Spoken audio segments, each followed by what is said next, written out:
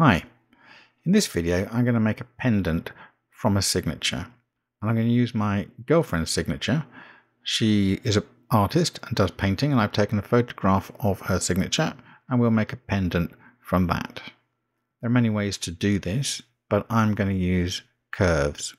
I think curves are not understood well enough, and this is a good opportunity to use them in a project. So let's start by deleting this cube. Select everything with A, press X, delete. Now the first thing I need to do is to drag in the photograph I took of her signature into the viewport of Blender. Now this will come in at the angle at which the viewport is set, so I'll press this little Z thing here to make sure that it comes in flat.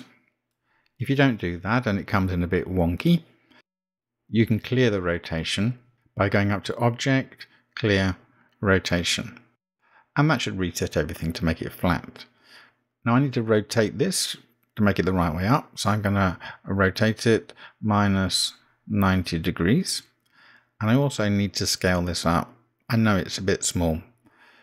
We can always scale at the end, but I know that this should be about 5 Blender units in size, so I'll just scale this up. There we go. So now we're going to add a curve. In object mode, go to Add, Curve, and Path. It could be Bezier, but I'm going to use a path.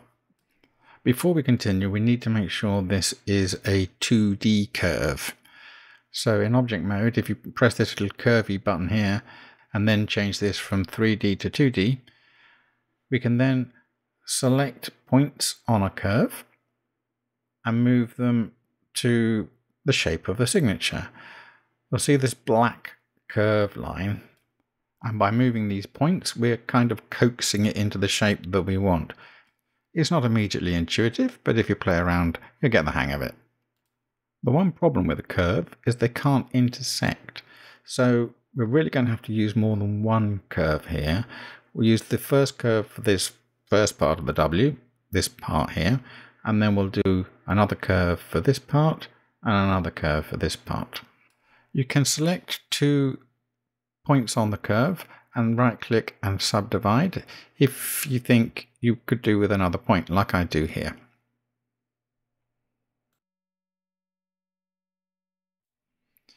Okay, this first one is pretty much done now, so we'll add a second curve and we'll do the same thing, but I will speed this up so it's not too boring for you.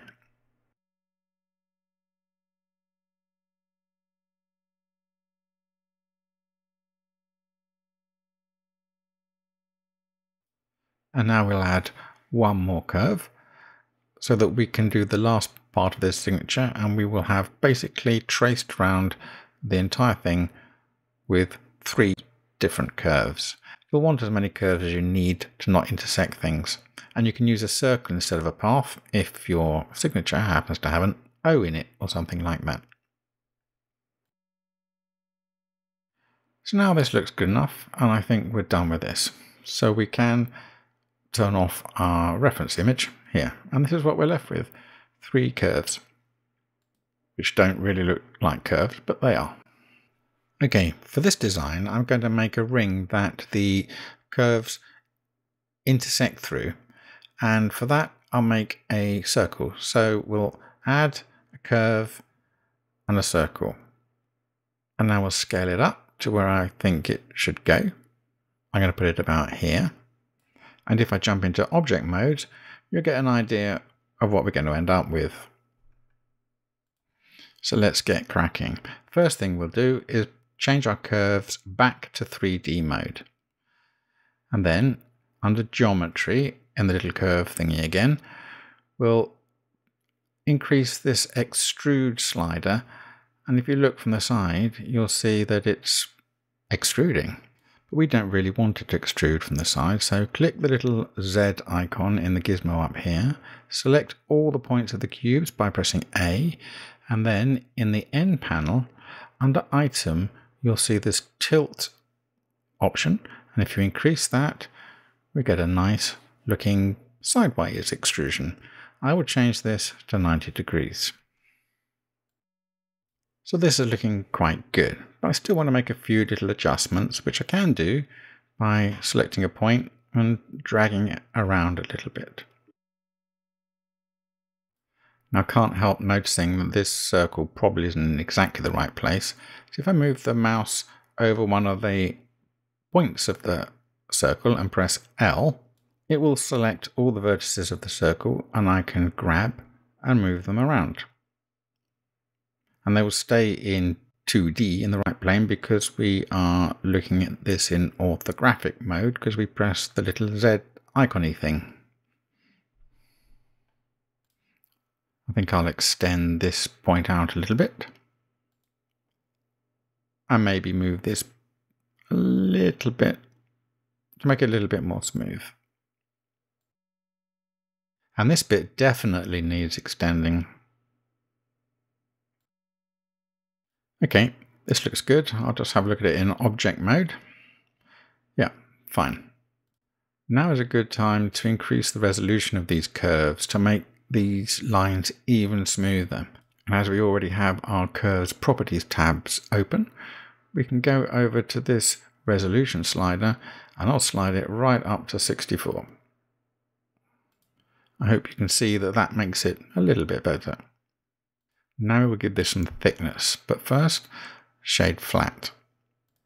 And now we add a solidify modifier. Curves can have solidify modifiers, yes. And if we look sideways on and increase the thickness slider until we're happy. Remember, if you're 3D printing this, you need to be happy enough for the printer to be able to print it. But this looks about good enough for me. Now we're going to add a little loop so that we can hang this on a chain, and I'll just move this a little bit into the middle. Not entirely sure why, but that's what I'm going to do. And now I'll move the 3D cursor up to the top by shift and right click and then add mesh circle. Just scale this down to a reasonable size. Move it up along the Y in this case until it looks about right. And then go into edit mode. We select everything if it isn't already selected and go extrude, scale. We move that down till it looks about right. And that looks about right. And now all we really need to do is add a solidify modifier to that too. And give it some thickness until you're happy with it. Whoops, go that way. And that should be about right.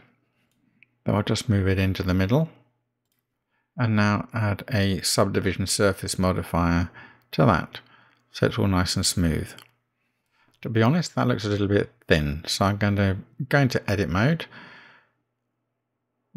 and scale these points a bit more. That's it, that looks a bit better. And I think we're done. If we want to scale it, we can. We have approximately how big it is over here. So I think I'll scale this up just a little bit.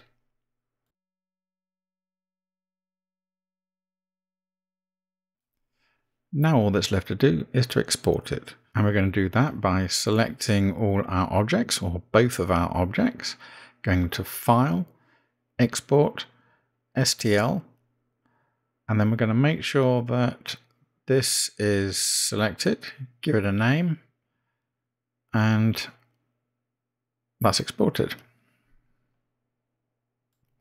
So what we're going to do now is going to have a quick look in Prusa Slicer to make sure that this thing would actually slice and print.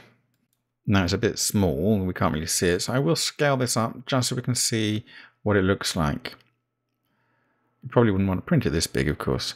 Now, if I look carefully, you can see the intersections of the curves can just be seen, and this wouldn't happen if you remeshed it yourself beforehand, but you'll see Prusa Slicer reports no errors, and when we come to slice it,